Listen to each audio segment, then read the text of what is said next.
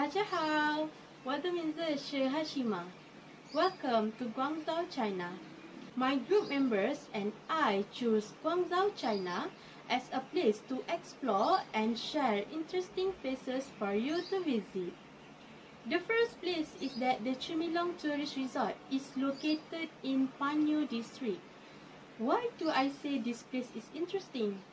Because it is an international magnificent visitor country which constantly brings happiness to the world.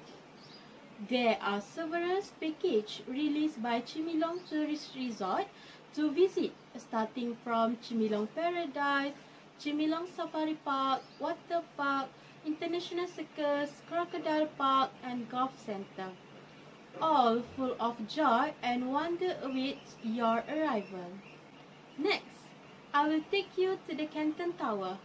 As the landmark of Guangzhou, the Canton Tower lies at the south bank of the Pearl River, facing Haishinsha Island to the north. Canton Tower is one in every of the attractions in Guangzhou, with the height just about 600 meters or 1,968 feet on top of ocean level. As the highest TV tower in China and the third highest in the world, the tower has been a must-see scenic spot in Haizhou district, Guangzhou. Especially at night, the tower seems like a resplendent dress ablaze with colorful lights. Interesting, right? After that, it is incomplete if you do not visit Huacheng Square. It is located in the CBD of Zhejiang New Town. It is now the largest square and a famous sightseeing and shopping destination in Guangzhou. There are 39 architectural buildings like the Guangzhou Opera House, the Guangzhou No. 2 Children Palace, Guangzhou New Museum, and Guangzhou International Financing Center. For me, those are three interesting places that you must visit when visiting Guangzhou, China. So, if you want to know more interesting places in Guangzhou, my group members will share. That's all from me. Thank you. Zhang. 大家好，我的名字 Josphine Mangku. I will show you another three places you would love to visit in Guangzhou, China. At the first place, we have Xiamen Island. Another way to see a completely different perspective of China and the city is to visit Xiamen Island, which served as an important foreign trade port from the Song Dynasty to the Qing Dynasty. It is very historical with many buildings and churches. With the European flair, it's like walking through a small town in Europe. It is only separated from the mainland by a small canal and it's easily accessible. It's a nice way to spend an afternoon strolling around and seeing the sights. It's operating daily 24 hours and the ticket is for free. The second place is Bomo Garden. Bomo Garden is one of the Guangzhou attractions which is located on the edge of city center, and it's a beautiful ensemble of architecture and horticulture from southern China. If you have had this pleasure of visiting cities in northern region of China, you will find the differences between them. This particular garden was created in the late Qing Dynasty. It was destroyed in 1950s but was later rebuilt and returned to its original splendid state. It's operating daily at 8:30 a.m. to 5:30 p.m. and the ticket is divided to two, which is adult and child. For adults, it costs you CNY 54, which is 34.17 Malaysian ringgit. And for child, it costs you CNY 27, which is 17.08 Malaysian ringgit. The third place is Guangdong Museum. When you are in Huangcheng Square, Guangdong Museum is a nice place to visit later in Guangzhou. It's a relatively new addition, at least the new building that became a focal point downtown in 2004. You can explore exhibits of ceramic, pottery, calligraphy, fossil, and more for permanent exhibits, while many temporary exhibits are also put on for even more to discover. It operating Tuesday to Friday, 9 a.m. to 5 p.m. and the ticket is for free. 大家好，我的名字是 Siti Athilah. Today, I want to share another 3 places that very interesting at Guangzhou, China, and you can visit it with your family, friends, partner, or by yourself. The first place is Sun Yat-sen Memorial Hall.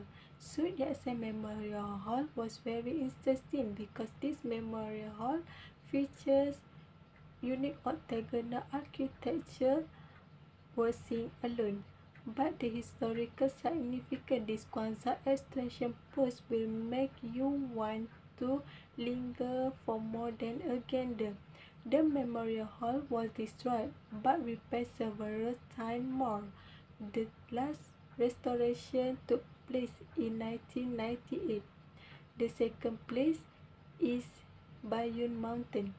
Bayun Mountain, also called as Cloud Mountain, is a scenic area featuring 30 peaks.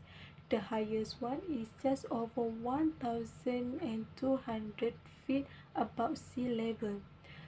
The peaceful area and fresh air make it a delightful place to see.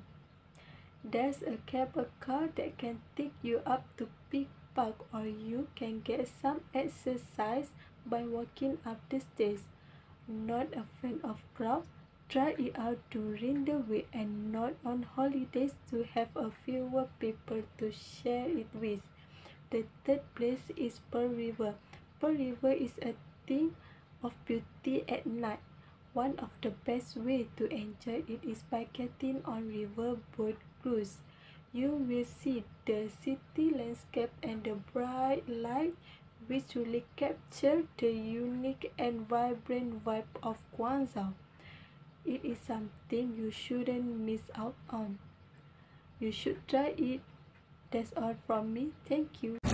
Hi, my name is Imanina Aizah Binti Abdul Aziz, and I will continue the another 3 places interesting in Guangzhou, China. Here is some history about the Temple of the 6 Banyan Trees.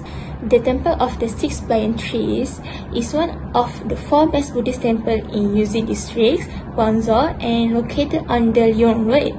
It has a rich collection of cultural relics and is renowned both at home and abroad. Originally built in 537, and it has been rebuilt several times, and the name has also been changed several times from Changsou Temple to Jinghu Temple, and finally the current name, which is the Temple of the 6 Banyan Trees. It is a name given by the Greek literature Song Dompo in the Song Dynasty.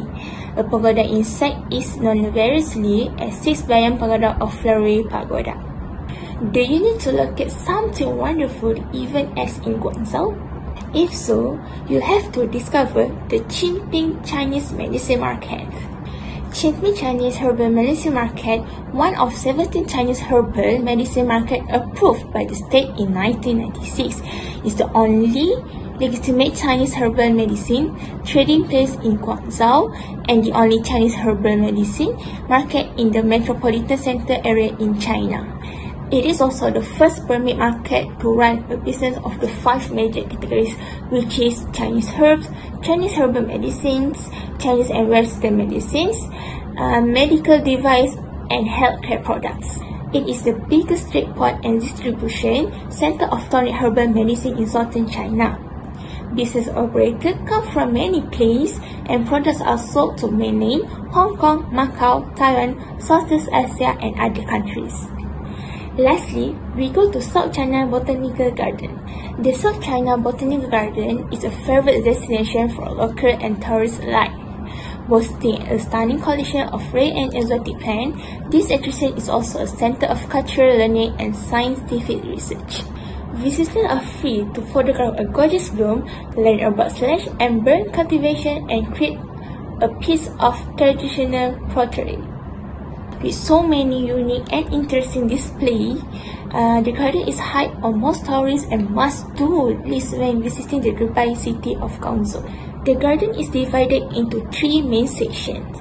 First is Research and Residential Zone. Second, the Degution Nature Reserve. And third is the Nursery and Exhibition Zones. In the Research and Residential Zone, visitors will find the fascinating herbarium that houses over 1 million plant species, many of which are quite rare. Next, we go to the Degution Nature Reserve Zone. In this zone, it is the renowned Longdor's Magic Forest, which has been selected as one of the most scenic spots in the region.